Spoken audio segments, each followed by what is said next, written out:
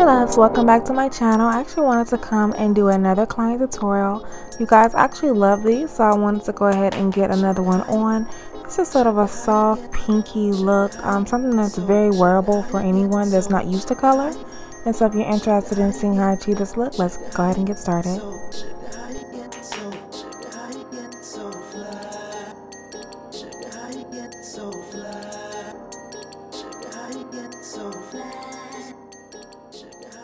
Alright, first I'm going to start by applying my moisturizer, and I'm using the Clean and Clear Dual Action Moisturizer, and it's the oil-free one. And then after I get done applying the moisturizer, I'm going to go in with my primer, and I'm using the Lorac primer, I'm So Sensitive.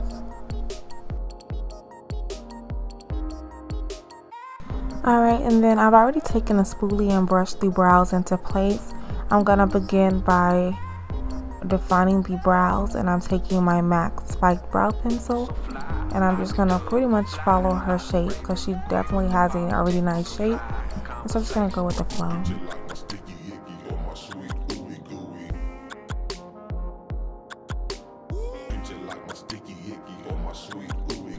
And then I'm gonna take my spoolie and just blend out the color just so it's not so harsh, and I'm gonna go in with a Graftobian foundation.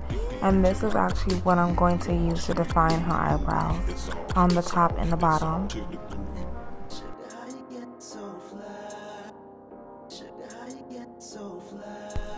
The foundation that I'm using is called Caramel, and it is, like I said, from Graftobian. And I'm actually going to also use that on her face. This is the color that I like. It's very cool, so it definitely has those yellow tones. And then I'm just going to blend it out with my blending brush. And I typically, with working on clients, try my best not to use my fingers as I would on myself. So that is the reason why I'm just buffing it out with the blending brush.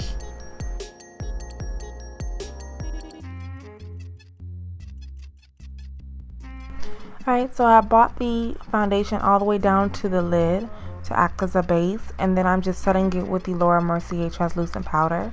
And this is going to give it a matte finish. And then I'm going to go in with Saddle and apply that into the crease, and then apply my base onto the lid, and I'm using the same foundation to do so. Alright, next I'm going to go ahead and apply this Inglot Pure Pigment, and this one is in number 82, and I'm going to apply that all over the lid.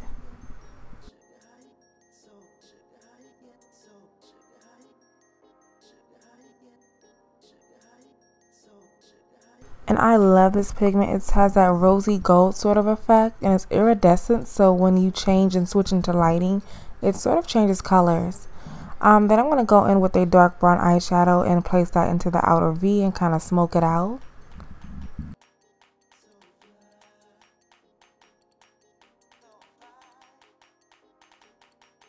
And then I'm going to add my eyeliner, and I'm using the Inglot gel liner. You guys, this is freaking amazing. I will never use another liner for my clients ever. It's super dark and it applies so smoothly.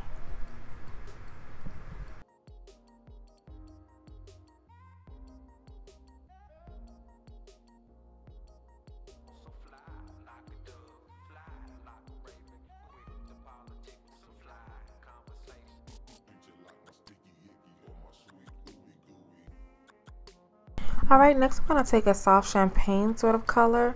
It's like a little bit of gold, and I'm going to apply that in the inner tear duct area as far as the first half of the lid.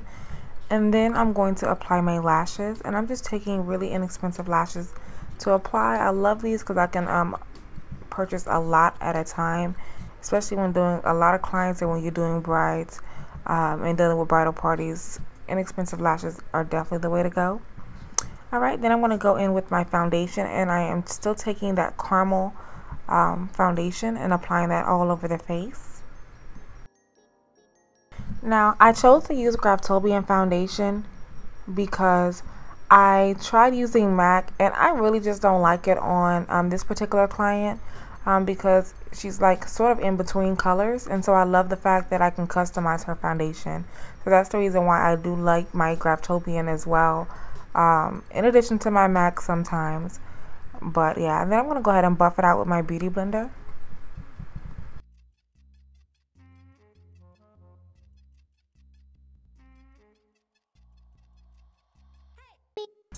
And I'm just going to add as much coverage as needed. She does have just a little bit of dark spots, and so I love that this foundation is very much so buildable.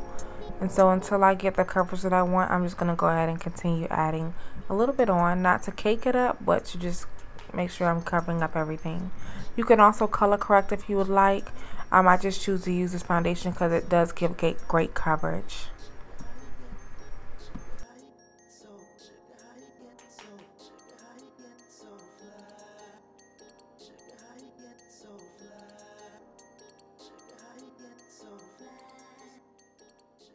Now I'm going to take another foundation and I'm just adding one that's 2 shades lighter, and I'm just applying that on all the areas that I want to highlight. And then I'm going to go ahead and take a brown cream contour foundation, and I'm just using one that has like more of a golden color because I wanted to warm her up. I didn't want to go too dark, but I just wanted her to have that bronzy feel.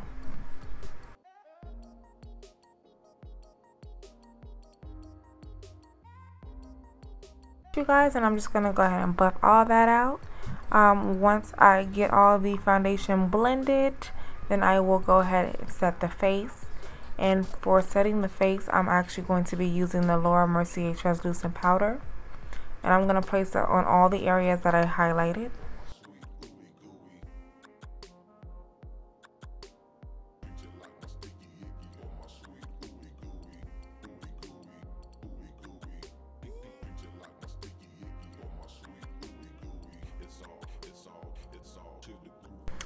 Alright, so I'm going to go ahead and contour, and I'm taking my Graftobian foundation powder palette and I'm just bronzing her face. And then I'm going to go in with the same palette and just set the skin.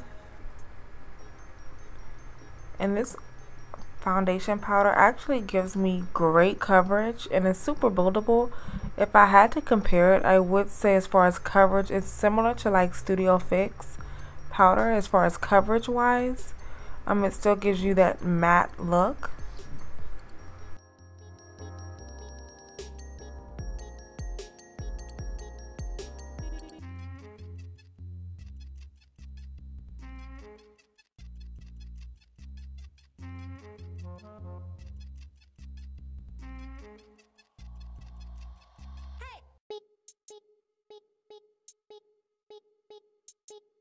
Alright, so I'm going to go ahead and apply MAC Mineralized Blush in Warm Soul. You guys, I love this blush. It's super soft and gorgeous on all complexions. And it's definitely a sort of soft, buildable blush, if that makes any sense. It shows up on my complexion as well when I do apply it if I'm looking for something super soft. Then I'm going to go in and highlight the face. You guys know this is my favorite part, and this is my client's favorite part. She loves to glow. So I'm taking my Makeup Addiction Glow 2 palette once again, and I'm just going to mix 2 shades to make her glow amazingly. Like, I love it. I love it.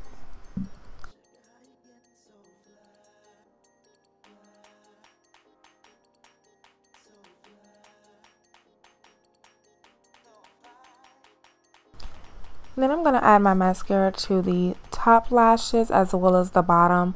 I prefer to add my mascara after I apply lashes just for a more dramatic look, more defined, especially if the lashes are super curly. In her case, my client's lashes are very curly, so I like this method better.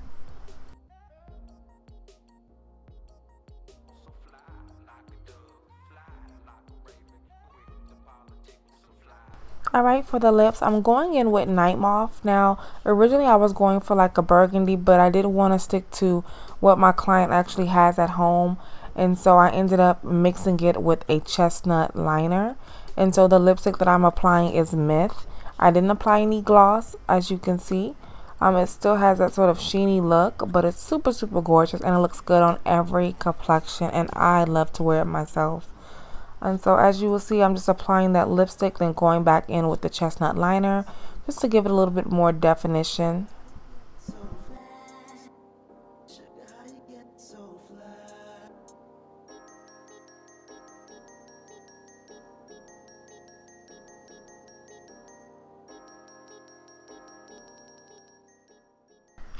Alright, you guys, so this is what the lip looks like. As you can see, my client was definitely feeling herself, and I sprayed a little bit of Fix Plus because she loves that to death. And then I'm going to go ahead and set that with the Benign Final Seal to make sure that it lasts and it mattifies the face. Alright, and then we're going to go in with her hair. Now, she's actually rocking one of my custom units. Definitely, you can email me if you guys are interested in purchasing any units. I will have a wig sale coming soon. But if you're interested in me making you a unit custom, you also can definitely email me.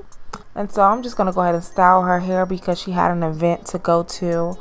And I am just going in and adding a condition mix that I love to use on my curly hair. You guys always ask me what I use, and this is actually it. Now, it doesn't need like expensive conditioner.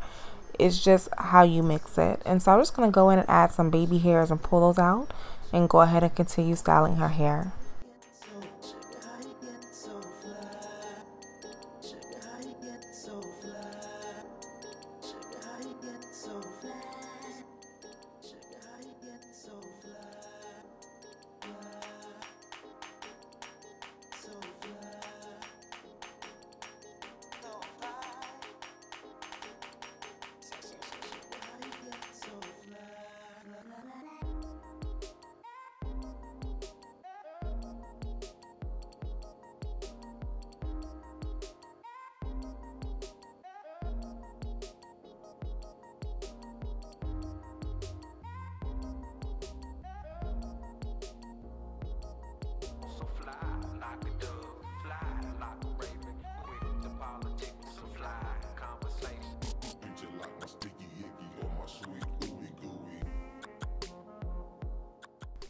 Alright, you guys, so as you can see, my client was definitely feeling herself at the end. This is the finished look. I hope you all enjoyed this tutorial. If you try it out, definitely tag me. And yeah, definitely let me know what you guys think of this look. Give it a thumbs up and subscribe if you are not. And I will see you all in my next video. Bye.